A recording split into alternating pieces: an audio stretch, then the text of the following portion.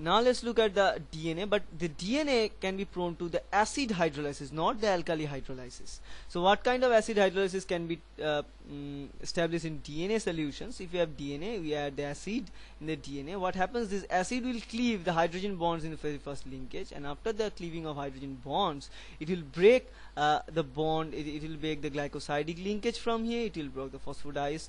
Phosphodiesterase linkage is not broken. Only it will break first the hydrogen bonds, the interaction between the bases, and the second situation, this is the first situation when it breaks the hydrogen bonds, and this is the second situation when it breaks the N-glycosidic bond. That means the bond between sugar and the base pair. And after this two breakage, the phosphodiester linkage remains as it was actually.